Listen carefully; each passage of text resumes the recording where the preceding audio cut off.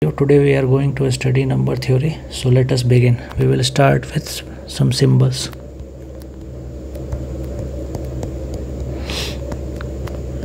This is for all. This is there exists. This is belongs to, or simply in. This means the set of integers.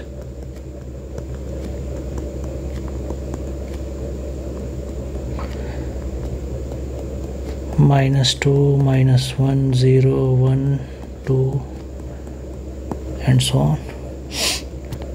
Then we have this, which means divides. Then we have this, which means and.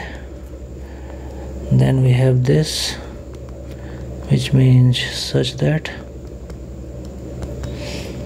Then we have if and only if, IFF, double-sided implication.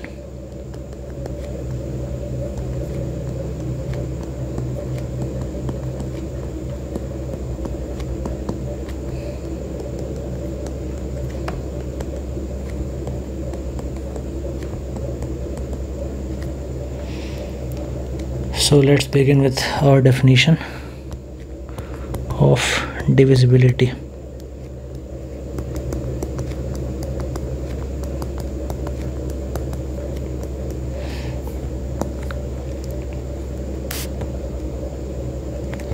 Let a not equal to 0, comma b in z. Then we say a divides b, or b is divisible by a,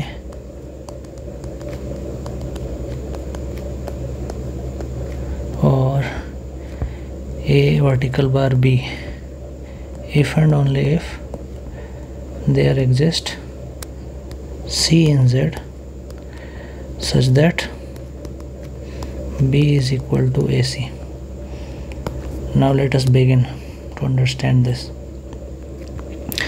We have a, b, quotient is c, and remainder 0.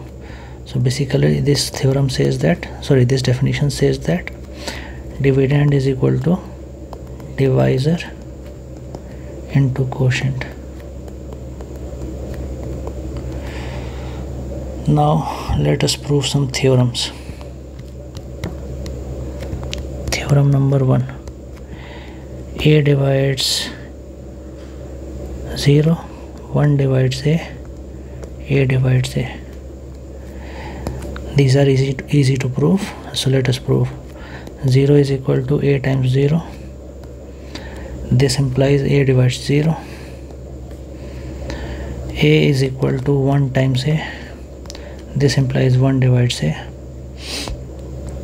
A is equal to a times 1, so this implies a divides a. So we have proved our theorem. Now part 2. If a divides 1, if and only if a is equal to plus minus 1. So let us begin our proof. A divides 1 implies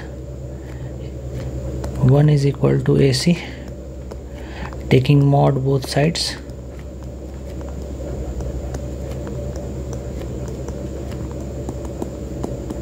we get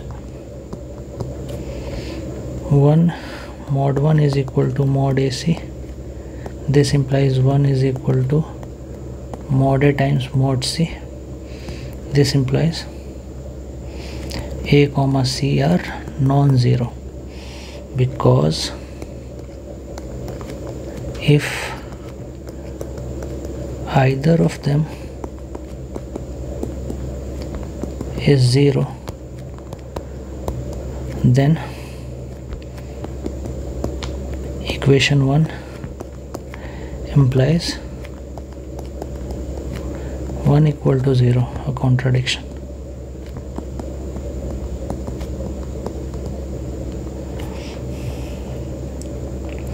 So we must have a comma c not equal to 0. Now a not equal to 0 and mod a greater than equal to 0 implies mod a greater than or equal to 1. If mod a not equal to 1, then mod a greater than equal to 2, but mod a mod c is equal to 1 implies mod a is equal to 1 by mod c, and 1 by mod c greater than equal to 2 implies mod c less than equal to half. This implies mod c is equal to 0, since 0 greater than or equal to mod c less than 1. This implies c is equal to 0, but this is a contradiction. This is a contradiction.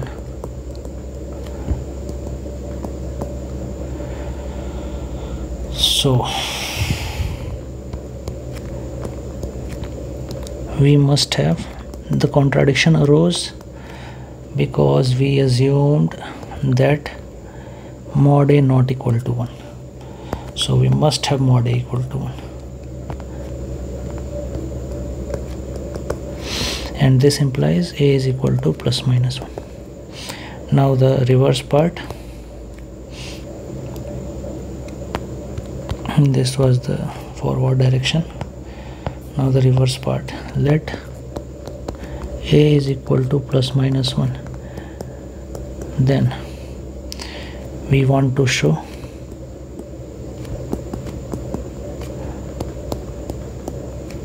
that a divides 1, that is 1 divides 1 and minus 1 divides 1. 1 divides 1 because 1 is equal to 1 times 1. Minus 1 divides 1 because 1 is equal to minus 1 times minus 1. So we are done. Now theorem number 3. Theorem 3 says a divides b and c divides d, then ac divides bd. Let us prove this. Proof. A divides b implies b is equal to a times e. C divides d means d is equal to c times f. This is 1, this is 2. 1 into 2 implies bd is equal to ac ef. E belongs to z. For some E belongs to Z, for some F belongs to Z, this is 1, this is 2, ACEF, this implies AC divides BD, and we are done. Theorem number 4. A divides B and B divides C implies A divides C. This is easy to establish. Let us see how. Proof. B is equal to A times D, D in Z. C is equal to B times E, E in Z. Therefore C is equal to BD BE is equal to ADE is equal to A times T. This implies A divides C.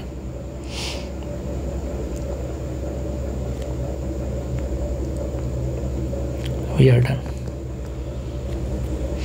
Now we will continue this in next video. Thank you for watching.